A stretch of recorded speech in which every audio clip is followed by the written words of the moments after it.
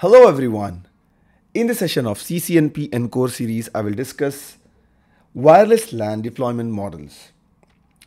In wireless networking, access point plays a crucial role in extending connectivity to wireless clients. Wireless network rely on access points to connect wireless devices to wired network. For example, this client in a small enterprise network, if he has to connect to a file or application server, it has to go via wireless network, then to wired network, where the server is connected to a wired switch. There are actually two main types of AP architectures. One is autonomous standalone APs, or another one is lightweight controller based APs. You can choose the type based on your network size, management complexity, and scalability requirement. Let's go ahead and have a quick overview of autonomous access points. Autonomous access points are self-contained, standalone devices that operate independently. To give an example, I would say they are like a Swiss Army knives of wireless networking. Like they can handle everything on their own, from managing wireless connections to enforcing security policies and all. So in an autonomous deployment, each AP is configured individually, like such as like configuring SSID, RF settings, and WLAN assignments.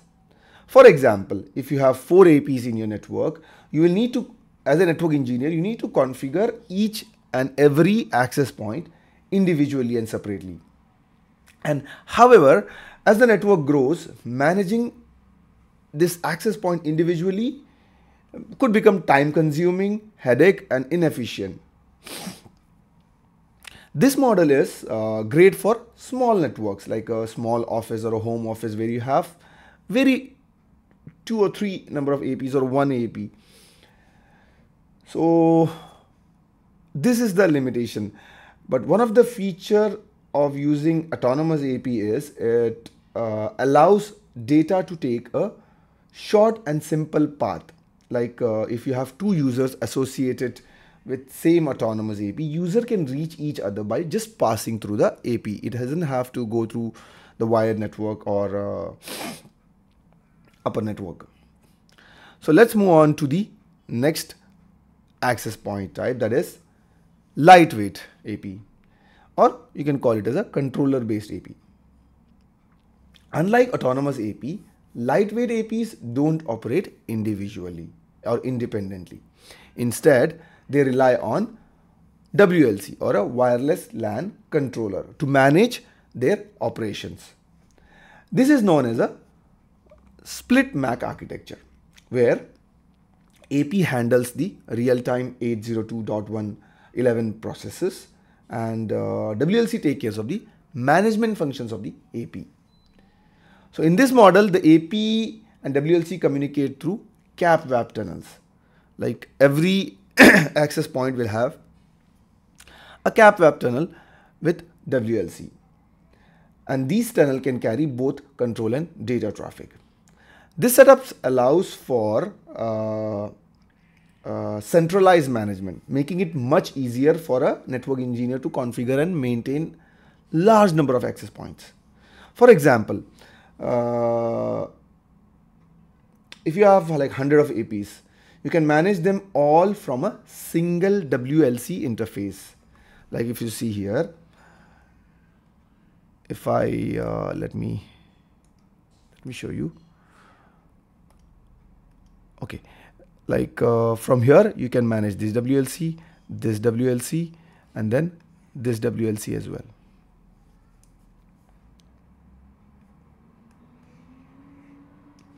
All these 3 WLC you can manage from, access point, you can manage it from a single WLC. So one of the advantage of lightweight access point is its flexibility. Like they can, they can operate in different modes depending on the network needs. For example, let me show you different modes. Just a quick overview of those modes. Like local mode. This is the default mode where the AP provides wireless services to the wireless clients. Then we have Flex Connect mode, which allows the AP to switch traffic locally. Like for example, if the connection of the WLC is lost, when your access point is in flex mode, the traffic will switch over locally. Then there is a monitor mode, which turns the AP into dedicated sensor for detecting rogue devices or any interference. For example, if you see here, this is the rogue device. If anybody connects, or if any hacker connects to the rogue access point, when you are in a when your access point is in a monitor mode, it will detect it. Then it can also operate in sniffer mode. In this mode, it captures wireless traffic for analysis. Like if you want to analyze some traffic, then you can configure it in a sniffer mode. Then another mode is bridge mode. This mode enables the AP to act as a bridge between two networks. Like if you want to connect two access point and have a connectivity between them, you can configure both in a bridge mode. Then there is a Flex plus bridge mode. Like this is the hybrid of Flex Connect and bridge mode for mesh networks. And then the last one is SE Connect. In this mode, it collects and analyzes the spectrum analysis data to discover the source of the interference. If there is any source of interference in this mode, it will collect and analyze the data and tell you. So in an enterprise, there are several these are the modes. In enterprise, there are several common deployment models for integrating this WLC. The WLC which I have showed you, like how you want to integrate your WLC, it depends on different models. So let's see different types of models, starting with centralized wireless LAN deployment. In this model, WLC is typically placed in a data center or near a network core. If you see here,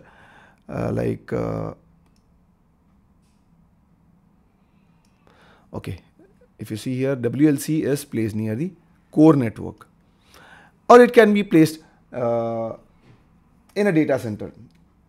If you remember the 3-tier model or 2-tier model, the data center is connected to the core network. So the main goal is to provide a single point of control for multiple APs across the network. APs in this deployment model operate in lightweight mode, meaning they rely on the WLC for decision making.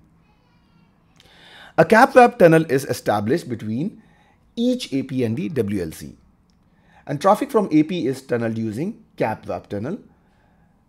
The CAP-WAP, if you don't know what it is called Control and Provisioning of Wireless Access Point. This is the name of that protocol to the WLC. Some of the benefit of using this type of design is scalability. A single WLC, Cisco WLC, can support up to like 6,000 APs and 64,000 wireless access clients. If a network grows beyond this, you can add more WLCs to the design, each located centrally. Then it's another benefit is like simplified management. Like one controller can manage all APs. And then centralized security enforcement. This is another advantage or benefit, because centralized WLC provides a convenient place to enforce security policy that affect all wireless users. And then the last one is seamless roaming. User can move between APs while maintaining a stable connection. For example, a user walking across an office building stay connected without re-authentication. Let's look at the data path of this type of wireless LAN deployment. Unlike autonomous APs where traffic can flow directly between a user, between autonomous APs, users in centralized deployment require traffic to pass through WLC. For example, if I take these two laptops, if they want to communicate, they have to pass through WLC and then come back like this. So this is the path it will take in this type of deployment model. And because of this, there is a limitation, like since all the traffic has to go through the WLC, longer data path can introduce latency, especially for local traffic. Like as I shown you, the traffic is taking this path, and the round trip time between the AP and the WLC should be less than 100 millisecond. With that, let's move on to another type of deployment model, cloud-based deployment. As you know, with the rise of cloud computing, enterprises are moving towards cloud-based wireless controller deployments. Like instead of physical controller, organization can now leverage controllers hosted in public or private cloud. In public cloud deployment, wireless controller is hosted in public cloud environment. On the left, if you see, the public cloud controller, which is remotely located and connected to the APs over the internet. If you see here, if this controller is located in over the public cloud, over the on the internet.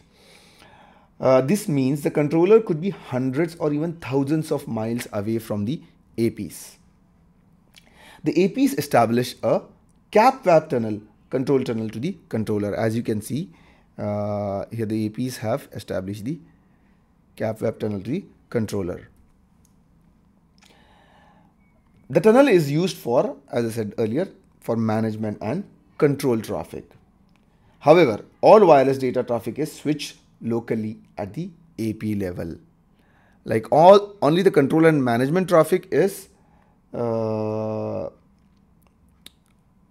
forwarded to the wireless controller, but the local data traffic will go locally, because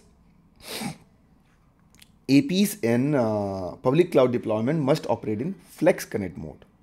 As I said earlier, Flex Connect allows the AP to handle the data traffic locally while still being managed by the remote controller.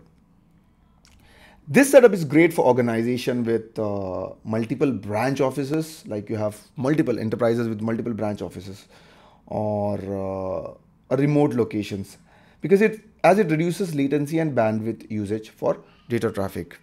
In private cloud deployment, the controller is still cloud-based, but it is hosted within the enterprise-owned private cloud, usually in the data center. On the right side, if you see, the private cloud controller, which is within the enterprise data center and connected to the AP over the local network. It is not placed in the internet, but it is placed in the private cloud located in the data center of your network, your enterprise network. Since the controller is close to the AP has more flexibility. Like they can operate in either local mode and like all traffic, like both control and data is sent to the controller. In Flex Connect mode, data is traffic, as I said, switched locally, just like in a public cloud deployment. Private cloud deployment are ideal for enterprises that want the scalability of cloud-based management, but prefer to keep their infrastructure on premises for security and compliance reasons. Cloud-based controller can typically support up to 6,000 APs and up to 64,000 wireless clients. With this, let's move on to the next deployment model, wireless LAN deployment model, that is distributed wireless deployment.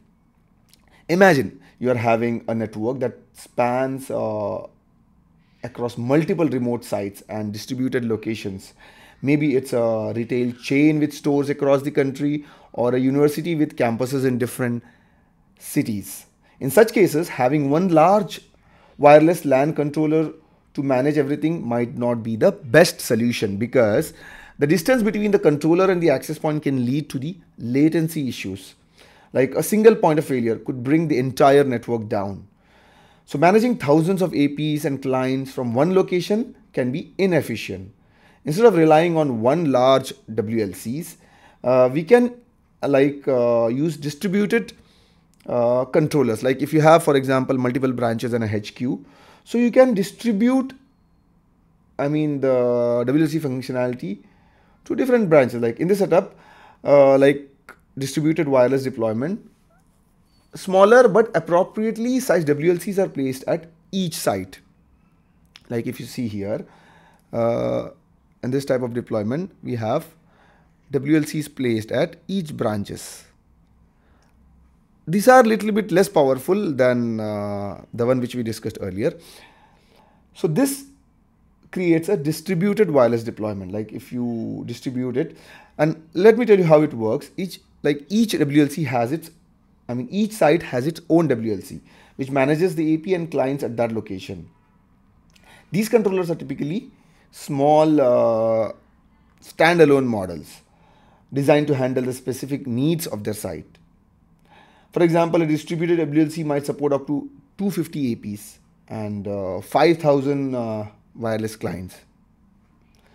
And this approach ensures that each site is operating independently, reducing latency and improving reliability. Another type is controller-less deployment. This centralized approach works well for many networks, but it can overkill for smaller environment. Like in most wireless deployment, we rely on wireless LAN controllers or WLCs to manage APs. We could simplify things even further by adding embedded wireless controller or EWCs. So in this setup, there is no dedicated WLC. Instead, a regular AP is equipped with WLC software, right? Which allows it to act as both an AP and the controller. For example, if you see here, the access point and WLC are a single device. So one AP, as I said, is designated as the EWC and runs the WLC software. This AP forms a cap web tunnel with itself. Okay, and yes, you heard it right. It's with itself and with any other APs at the same location. The EWC manages the other APs just like a traditional WLC would do, but without the need for a separate device. So Cisco describes this as a controller-less deployment because there is no discrete WLC, just an AP with embedded controller functionality. These type of deployment can be used typically by a small to medium-sized network. If you have up to 100 APs to 2,000 clients, an EWLC can handle this job. So branch locations, like for remote sites with handful of APs, and EWC is often the most practical choice. That's it for this session. I hope this was informative for you. In my next session, I will discuss about location services in wireless LAN design. Thank you for watching. Please do like, comment, share and subscribe. And also please do not forget to check out my courses on Udemy. I'll be sharing the link in the description below. Thank you for watching.